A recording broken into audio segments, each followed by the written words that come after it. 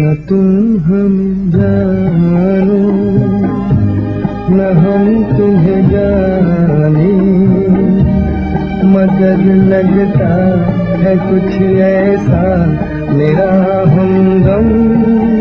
Dev Anand, born as Dharamdev Pishorimal Anand, got his first break in the Hindi film industry when he gatecrashed into the office of Babu Pai of Prabhat Film Studios. This gesture of Dev Anand made Babu Pai make up his mind that he should give Dev Anand a break in films. Babu Pai later mentioned to people that Dev Anand's smile, beautiful eyes and tremendous confidence captivated his attention. He offered Dev Anand the lead role in Prabhat film's Hum Ek Hai, released in 1946, a film about Hindu-Muslim unity where Dev Anand played a Hindu boy. In the late 1940s, Anand was offered a few roles as a male lead opposite singer-actress Suraiya in women-oriented films. He could not wait to grab the opportunity to star opposite such an established actress and readily accepted the offers. While shooting these films, he became romantically involved with Suraiya. The next big break came to Dev Anand in the year 1948 with Bombay Talkies production Ziddi, where he played the lead role opposite Kamini Kaushal. This film became an instant success, after which Anand decided to start producing films.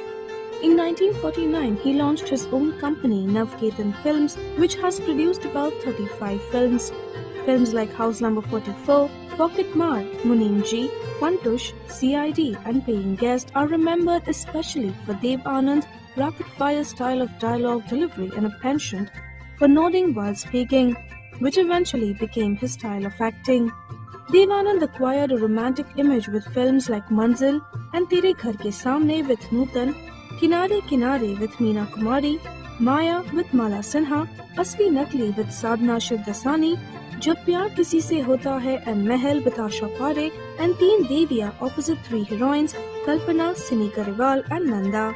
His first colour film, Bride, which was an acclaimed movie, was directed by his younger brother Vijay Anand. Dev Anand received his directorial success with Hare Rama Hare Krishna, released in 1971, which talked about the prevalent hippie culture of the 1970s. Interestingly, this film also helped an estranged father living in the US reconcile with his runaway daughter after he spotted her in one of the song sequences and traced her whereabouts. In the 1980s and 1990s, Dev Anand continued playing the lead roles, although most of his films got an average response. In Awwal Number, released in 1990, he co-starred with Amar Khan. In an interview, Amar Khan said, Awwal Number is the only film he signed without reading the script because it was being directed by Dev Anand.